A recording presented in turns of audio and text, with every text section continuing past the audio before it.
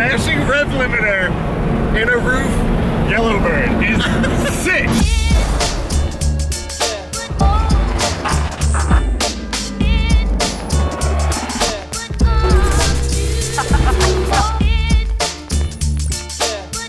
Rise and shine, Larry. Look at that sunrise. Oh, it looks so nice. God, it's so beautiful. Oh, Larry is already doing stuff and I am still wiping crust out of my eye. Rise and shine, late boy. Good morning. I had a little Fukushima, I'm sorry. Oh. I feel like showing up late in a GT3 is like showing up to a meeting late with a Starbucks in your hand. It's not a... Like, that's... It's not just a GT3, it's a GT3 Touring, which is basically like the 911R, right? Yeah, that's a better R. Better than the R. Yeah, because it's cheaper. No, it's the old guy's GT3, you know? It's the, you don't want the kid wing on it or anything. Yeah. Good stuff, huh? You bring from the US, huh? Yeah, US detailing products. You come from US, bring me the detailer and from Germany. Yeah, you show up late, detail your car. I'm sorry, man. Typical Sydney. It's Sydney's world, we just live in it. So, like always, we're running late, but we're gonna hit the road. Where are we going, Larry? We are going to Ruf, and I'm so stoked on being able to check it out. I built my 996 kind of based on their Ruf Turbo R. Yeah, I can't wait to actually see the facility. Super sick, but we've also heard that if you're late, they just cancel on you, and we got about an hour and 45-minute drive. Luckily, we could drive on the Autobahn, 300 kilometers an hour. So we're gonna try to make up some time, but we gotta get rolling now.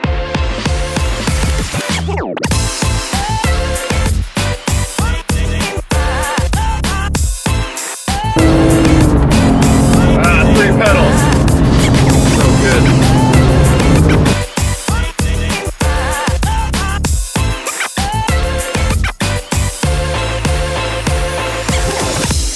So we finally made it to Ruf. About an hour late. It's okay. The important thing is we're here, we're at Ruf. We're gonna take a tour, and then we're actually going to drive the cars, which is just gonna be so awesome. And we can't wait to shoot them. It's gonna be a good day.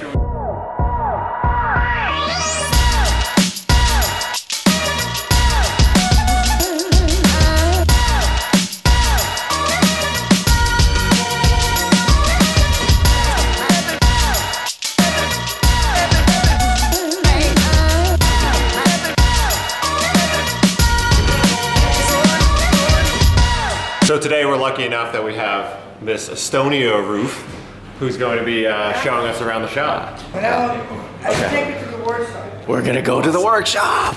Yeah, we see Let's go in. We see the carbon chassis. Yeah, I can't wait. Except you have to hide this. Okay. This is a naked body of the CTR3. Oh. So how long takes to build a CTR3 complete? From the moment we start working on the chassis until the end, 4 months. 4 months. 4 months. That's actually really that's fast. fast. Yeah. That's really fast. And the production line is just right here then. Yeah, in the back. Wow. What year did you guys start the carbon tub?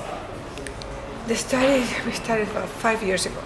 And not only that, because when you go with the amount of horsepower that these cars have, let's say the turbo, the normal 993 was built to have 350 horsepower, and then when you put a lot more horsepower, you need rigidity to keep the chassis together. That you don't feel like you have all this power and it's So whose brainchild was the carbon tub? Who came up with the idea, and who told them they were crazy to try to do it? Well, everybody thought it was crazy. The guy with the red pants, you know, my husband.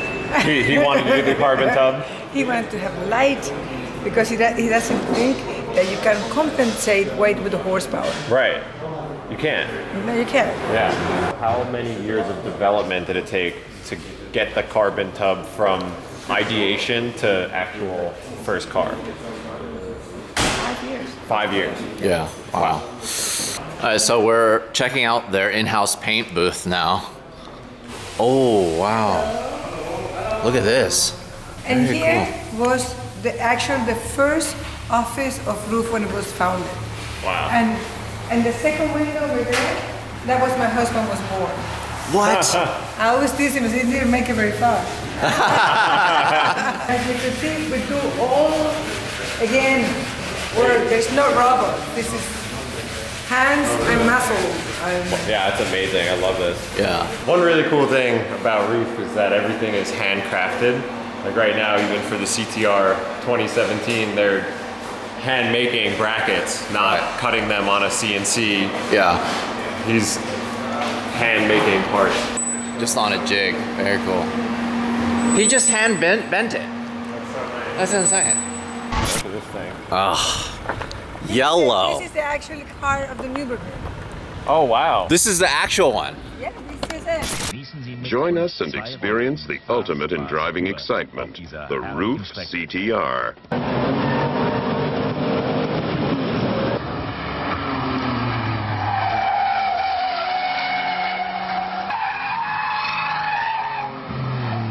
You know, one of the most incredible things about this car was that we used the NACA ducts, you know, the air intakes, and this car was the world's fastest car, and the air intake did not work properly. That's why in the production car, you don't find one with air intakes. Imagine if they would have worked properly, how much faster the car could have gone. Oh yeah. Sydney, are you okay?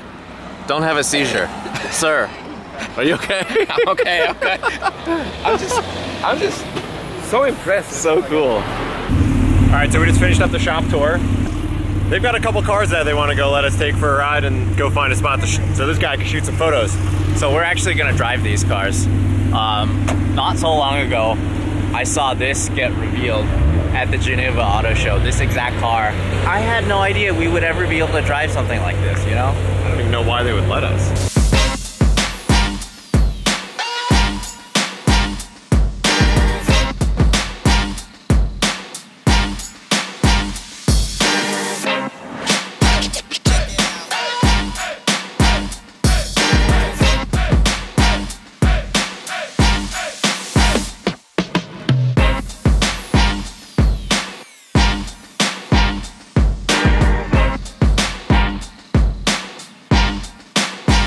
The moment we've been waiting for on the nice German countryside here. They've been nice enough to hand over the keys to the Ruf CTR. CTR2. Look at this thing. Wow. So this is air-cooled, twin turbo. All-wheel drive. All-wheel drive. I love this. Nicest car ever. Just taped on. This? You're feeding the air through the wing. Yes. For the intercooler. You know something, that was the very first time that Ruf made a dramatic change to a 911.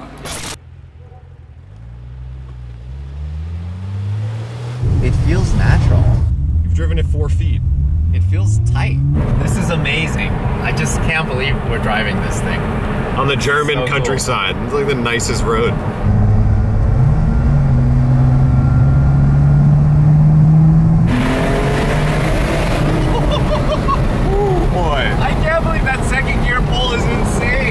So fast. It's so fast. Okay, you have to drive this now. Let's switch. Are you ready for this? Oh boy! This thing's too expensive for me to drive. Just push it, push it, push it! Oh my god! This is crazy! Oh my god! Holy hell! Oh my god!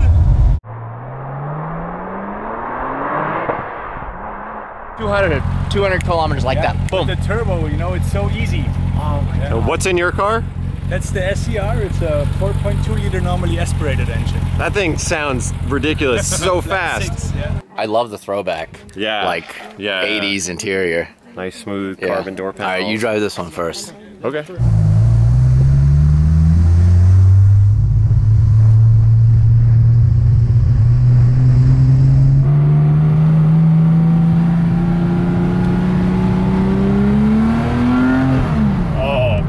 So crisp. God, NA is great. NA is awesome, but you know what? I love that turbo kick.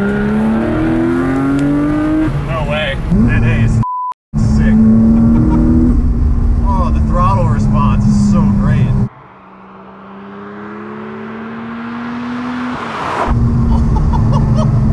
Dude.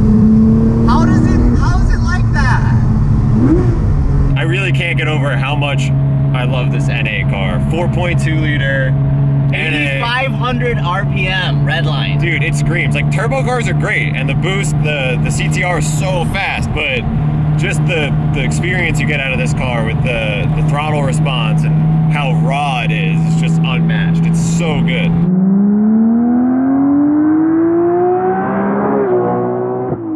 Just sit in it. Just sit in it. Just sit in it. Just my tip. Dude, it's a carbon fiber roof. Like, the carbon fiber body. Why? Why would anyone let me drive this?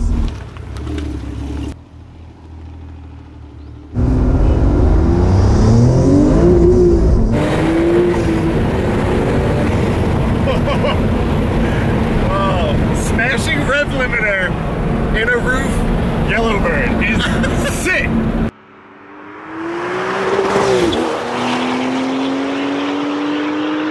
How am I ever going to drive another car again? I don't know. How am I ever going to drive something that's not this? This is the most amazing machine I've ever been in. Okay, fess up. Which one's your favorite? I like NA Yeah. because it had more character. Yeah. And I like the orange one. Yeah. So, okay. Refined. Because it finds the old world with the new world. Okay. You definitely like this. I'm not even gonna answer. You know my answer. I'm gonna say I like the CTR2 the best. It scared the shit out of me. That was terrifying. It actually scared me.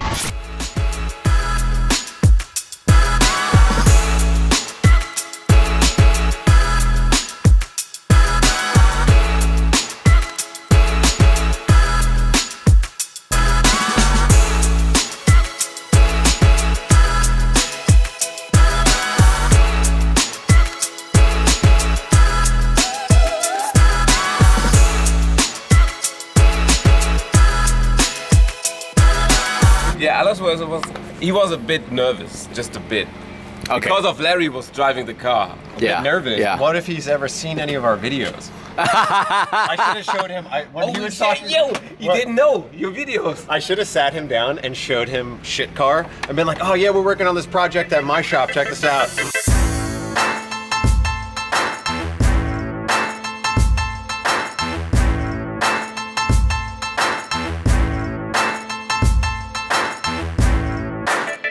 I love this.